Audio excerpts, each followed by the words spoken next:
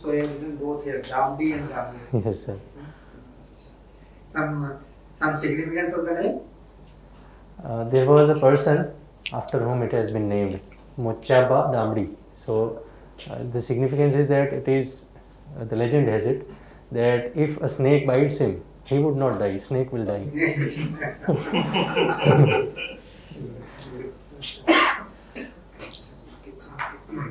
So, Swami Vivekananda, Bhagavad Gita. Tell me something about Swami Vivekananda.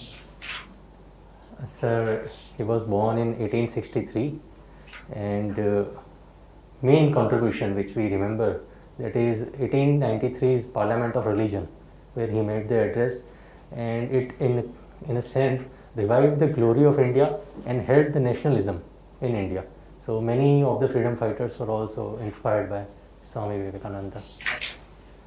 We had Janmashtami 30th of this last month, I think. Yes, sir. So when and newspaper also they were mentioning that this is his birthday. Some date was given. So many centuries old and all. So what was that? When he was born? Sir, I only remember that 5,000 years ago. 5,248th birthday. Where he was born and he was which child of parents? Devaki. Devaki was the mother. Vasudev was his father. And in the Mathura jail, he was born. 6th child, 7th child, 8th child? 8th. 8th. Yes, sir. Who was 7th? Balram. Balram. And who was Durga then? Yes, sir. One Kanya was also born and the Kans killed him. She was which number? Sir, I am forgetting. Yes.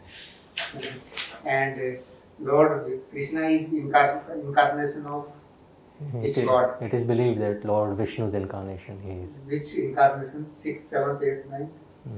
8th. Huh? 8th incarnation after Ram, Parshuram, then Ram, and then God. Okay. Just tell me, in 1980s there have been a lot of happenings in the country, political, economic, social, as well as environment related. Just tell me, can you list 2 or 3 of them? Even democracy also. 1980s. 1980s. Sir, this polity-wise, if we see, this Mandal Commission came, the reports was given by him, and this 1984 assassination. That will take as polity-wise or social? Yes, sir. Social also, okay. Social, economic also. Then, sir, this assassination of Prime Minister Indira Gandhi. Then, this event of terrorism in Punjab was happening. That was a related event. Economy-wise, sir, in 1980s, late 1980s, during the Rajiv Gandhi era, the computerization age and all this helped in Indian in IT sector. Environment related? Yes, sir.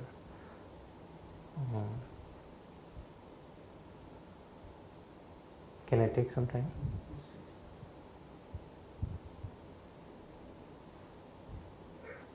Sir, 1970s I remember, Sundarlal. 80s yes, this Montreal Protocol, 1987, but that's international event. Something more, yes. India also. Many things happened. Sir, I'm forgetting. Bhopal gas tragedy, yes, sir. Environment Protection Act? Yes, sir. 1986 Environmental Protection. Forest Conservation Act? Yes, sir. So, whether the Forest Conservation Act also is environment related? Yes, it is environment related. How? Because the policy that says that 33% of the area. I'm talking about environment and Forest Conservation Act. Policy is something different. Yes, sir. In that act, it is, I think it is mentioned that 33%. What is the act? You know what is act? Act is something, the bill, when it is passed by the parliament, both houses. No. Yes. What is the objective of that particular act? conservation of forest, and also increasing the acreage under forest cover. No, sorry sir, I am unable to remember right now. Piplan 3, have you heard of Piplan 3? It's in your Rajasthan model village. Sorry sir. No? How Rajasthan performed in Paralympics? Yes sir. These two players won that. One is Sundar Gurjar and another is Devendra Jhajaria in javelin throw. He won silver, and Sundar Gurjar in the same event won bronze. And this person, 19-year-old Avni Lekhra, she also won in the shooting 10 meters rifle gold. She won. And I think yesterday she got bronze also. Yes, sir. Yesterday she got bronze also. Yes, 4 sir. medals. Yes, sir. Are they in any service? Sir, I don't know. Government generally offers service to them. All the free and forest service. Yes, sir. Yes, sir.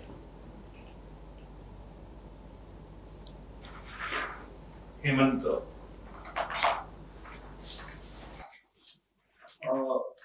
we have seen appointment of Supreme Court judges and High Court judges in the last few days. Today, how many judges were appointed or recommended for the High Court appointment? 44 from bar.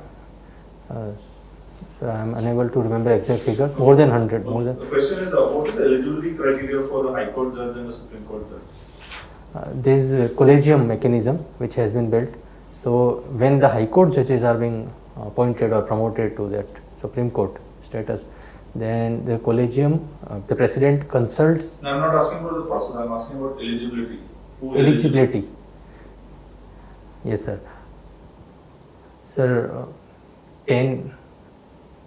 I'm trying to remember, sir. Citizen of India, then experience as a lawyer, either as a lawyer of 10 years and or as judicial officer for 10 years. Okay. You're sure or will more? More than this. No, you're sure about what you're saying or? There is no distinguished jurist. That is criteria which. Okay. You have philosophy as one of your options. Yes, sir. What is the philosophy of Indian Constitution? So the preamble, it has what are the key philosophies that's guiding Indian Constitution? These ideals like justice, liberty, equality, fraternity. Then the source of the Constitution, people. These are the ideals. The key philosophies of the Constitution. Yes, sir. Do you have a philosophy in your life? Yes, sir. What is that? Sir, I honestly believe in this statement of truth as my philosophy, that the philosophy which I follow, Atmana Mokshartham Jagat Hitaya Cha, that the world may benefit from a person's action and the person may himself benefit as regard to the attainment of liberation by his own efforts. Okay. Can you tell me some contemporary Indian philosophers and their contribution? Yes, sir. Sir, there are many. For example, M.N. Roy, who gave the idea of new humanism, radical humanism. Then we have Gandhiji, who also gave developmental theory, sustainable development, Gandhian development particularly, which is more than sustainable development also. Then we have Swami Vivekananda, who's Gyan Yoga, leading towards Advaitic kind of philosophy. Then Sri Aurobindo, who has given the concept of integral yoga. And there are many like J. Krishnamurti is there and others also are there. You have a graduation in instrumentation and control engineering.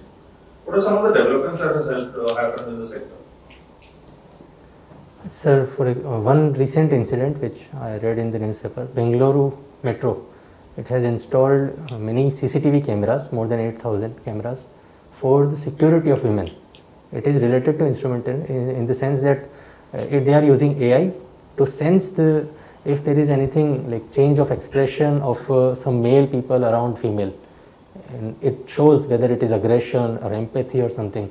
Then the control room, it captures the data. Is that not more of a computer engineering rather than when we say instrumentation and control engineering? It basically deals with yes, sir. Operation of larger equipment and yes, sir. things like that. Yes, sir. Basically, they are doing it with the control room. When the data is fed specific data of aggression or something, then the control room takes action. This is what is to be done in instrumentation and control. By instrumentation, we have these ideas of sensors, transducers, actuators to use the data and to produce a desirable output. So in this case, the desirable output is sending the security personnel to the right location. You studied in Mumbai University. Yes, sir. There were some environmental issues associated with the campus. Yes, sir. It is a village, Charodi village, in which it is built, nearby Ahmedabad. So it was a kind of forest land only. So what is the current status? It's a university now, and the road is also developed. SG highway is developed. So forest clearance had been given earlier also. Okay.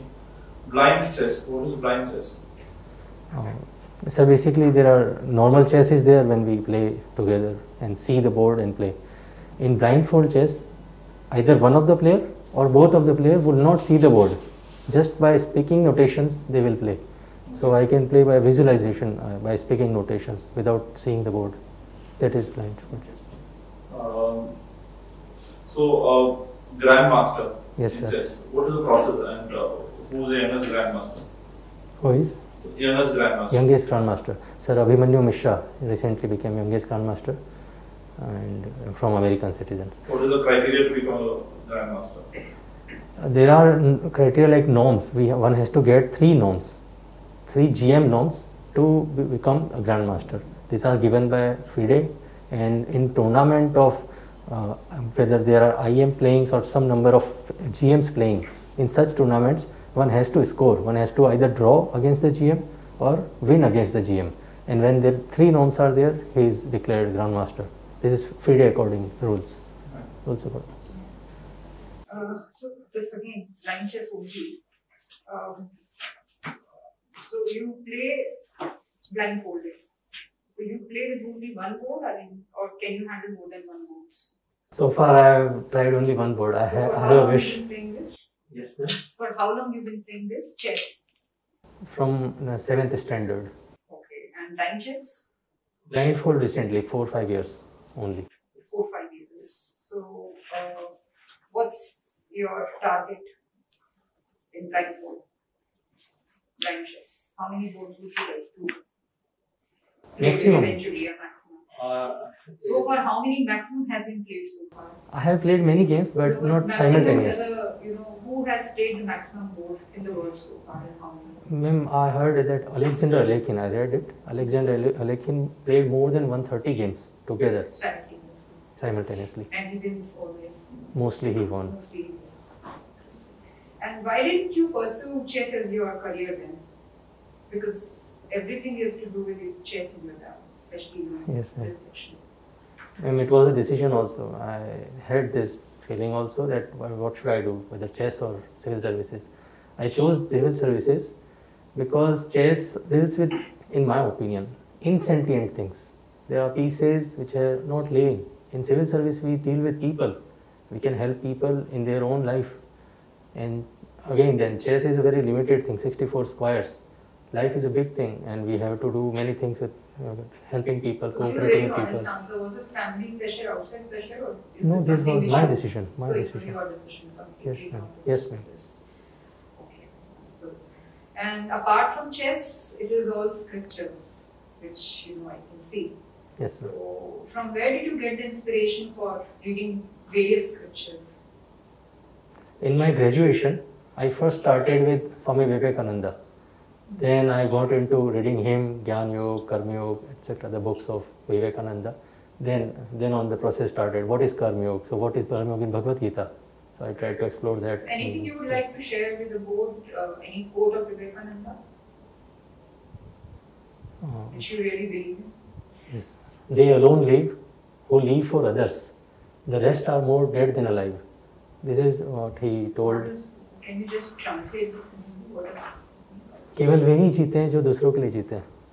That is what he wanted. Means he was telling Raja of Mysore when the country was colonized, when the kings were helping Britishers.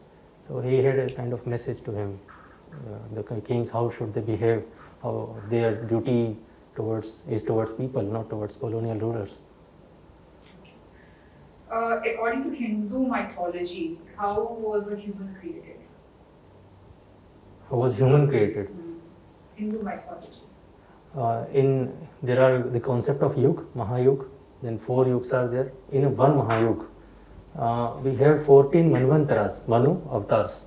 So from those avatars of Manu, it comes, human beings come. And who wrote Ramayana? Valmiki originally. And Rishi what Valmiki. was his real name? Valmiki's? I forgot. Yes. Who wrote Vedas? They are called Apurusheya, not authored by anybody. So how was this written? I would take the reference of Vivekananda, what he spoke in the Parliament of Religion. He said that Vedas are eternal because these are the principles which are eternal. It's like gravitational law. It is there, but Newton just discovered it.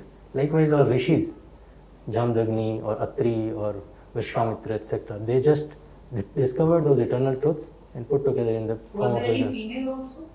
Yes, Who were ma'am. amongst them who discovered these Vedas? Yes, ma'am. Many richas are given by females. Gosha, Apala, Lopamudra, etc. Okay.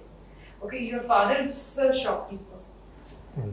So, how is this business impacted by since these big retail chains have come in? What has the impact of these big chains like More and others on these small shopkeepers? Yes, ma'am. Ours is a shop in a village, so not much affected by this. However, if there were any urban shop or shopkeeper in the urban area, their business is impacted by these big retail chains. Who is being impacted most by them? By these big retail chains? These kirana shops, these are affected when people would delay their shopping plans. They would go to mall and rather buy cheap because So they have was it a economic good step space. of letting these big malls open at the cost of these kirana stores? In India, the effect has been less. As Walmart chairperson also said that we are finding it difficult to penetrate into Indian market because these kirana shops also have their some specific things, specialities. For example, they have relationship with the consumer shopkeepers. Then sometimes the delayed payment is also allowed by them. So these are favoring, particularly in rural areas, they are very much favorable. So But in cities and urban in places, cities, this is the other way around. I think. Okay. Hemant, you graduated in 2014 and it is 2021. So what have you been doing anything else apart from preparing? Sir, apart from preparing, I was just pursuing hobbies. And last year, I got selected in UPPCS, Excise Inspector. And this year, I got selected in Rajasthan Services also, 206 rank. Okay. So what service are you going to get in Rajasthan PSC? RTS, Tehsildar Service. RPS, Rajasthan Police Service. Rajasthan Tehsildar Service, Tehsildar RTS. Service. Okay.